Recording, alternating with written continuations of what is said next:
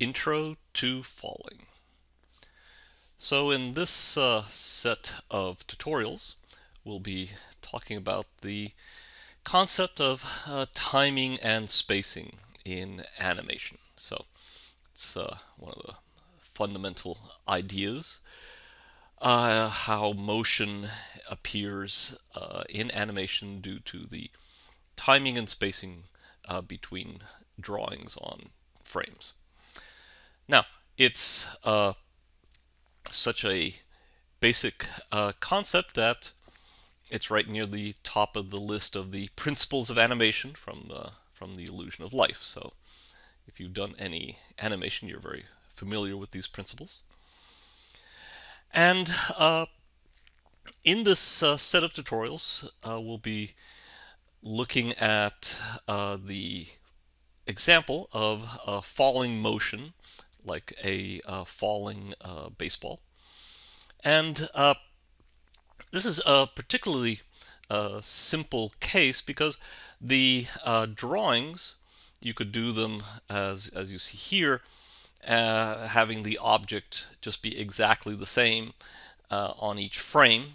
But then the challenge for making believable motion is what is the spacing from drawing to drawing. Now, the ball drop or ball bounce is presented as a fundamental exercise in pretty much every major book that is teaching animation. So, and you know, we could ask why is this so important? Well, if you can master the principles of timing and spacing to create a believable ball drop, then these extend to more interesting types of animated motion, such as in character animation for a jumping character, or moving effects animations like a stream of water, so forth. So, especially since often the drawings are very simple for a ball drop or a ball bounce. So the challenge is not your drawing skills, but establishing timing and spacing. Now, there's various ways of measuring time in animation. There's counting frames. Frames are typically 1/24th of a second in animation. You can also count keys or key poses or drawings. So, and then finally, you can think about time in terms of actual seconds, as if they were measured on a clock. And animators will typically use all of these. They might use a stopwatch to plan how many seconds would be in a scene and convert that roughly into number of frames, and then decide on how many keys they will have in that shot. So here's an example of that. Here's some key poses in a jump. And let's say that this was the set of keys for an animation that was shot on threes. That is, there's 3 frames between each drawing. So we have this first pose, and then 3 frames later the second one, 3 frames later the next one, and so forth. Now, animators sometimes will vary the number of frames between keys. In the examples in these tutorials, just to keep things simple, I'll always be having an equal number of frames between each key. Now, the frame rate, as I mentioned, is typically 24 frames per second. That's the standard used in film.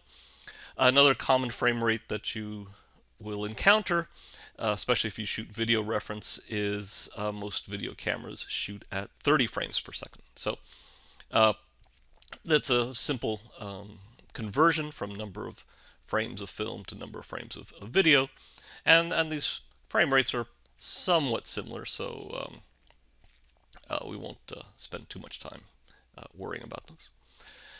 Now, in planning an animation, in terms of timing and spacing for drawings, in traditional animation especially, they use these dope sheets or exposure sheets or X sheets. And the idea here is to have a tabulation that tells you which drawing goes on which frame. So in that example of a jump that was shot on threes, this first drawing, say, goes on frame 1, and then 3 frames later, the second key is on frame 4, and then the third key is 3 frames later on frame 7, so forth. So getting back to the ball drop, let's say that you wanted to do a ball drop from a height of about 4 feet.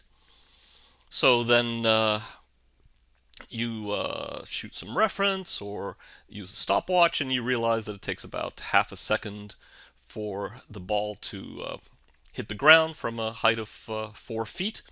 So that would be 12 frames. Then if you're shooting on twos, your dope sheet would look something like this. The first key drawing is at the start, at the apex, and then 12 frames later, the ball hits the ground, and since you're shooting on 2, that would be drawing number 7. But of course, now the question is, where are the other drawings? You know, where do you place them? That's where the spacing question comes up. So we'll be looking in the next couple of tutorials at a few ways to create a believable ball drop. Whether you're working in traditional hand-drawn cell animation, or CG computer graphics animation, or even in stop motion animation, these concepts will all be useful. So in summary, falling motion is an important basic exercise for learning animation. Timing and spacing fundamentally define motion. Time can be measured in terms of frames, key poses, or seconds on a clock. And that we'll be spending the next few tutorials looking at a variety of ways to create believable spacing for falling motion. So I'll see you then.